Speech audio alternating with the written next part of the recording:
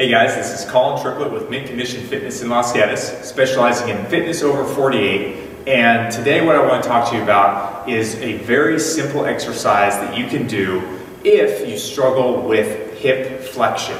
And what I mean by that is if you try to pull your leg up and you get a pinch right here, or most commonly you'll see this if you try to do squats, and when you go into a squat pattern, you get a pinch right in the deep part of your hip. Well, there's something you can do about that. So it's a simple exercise. We're going to do a roll. If you haven't used a foam roller before, that's what this thing is.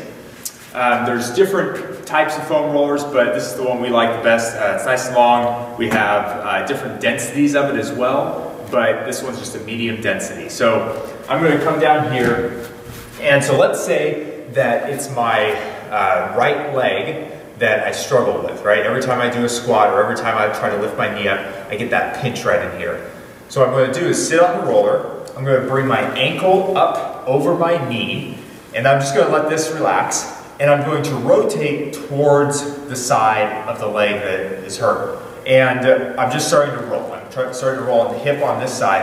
And what I like to do is start straight down the middle and then rotate a little bit so I'm getting the full area there. And so as I'm going through here, I'm going to look for a spot that is particularly tight or sore. And if I find a spot, I'm going to sit there and then I'm going to start moving this leg. And so I'm going to try to pull my knee up and rotate it in and then let it rotate out. So I'm just going to come up and out just a few times there and then start rolling again, see if there's another area. There might be one area, there might be three areas, so here's another area for me, so I'm just going to go in and out, and what you'll find is when you're done, and you stand back up, and you pull your knee up, you should be able to get your knee higher and not have that pinch.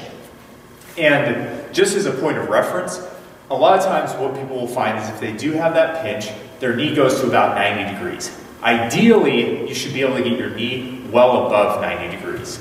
So that's just a little gauge for you, but really it's going to help out in your squat patterns, in your maybe lateral squat patterns. Anytime you're sitting into that hip and you get that pinch, this will really help.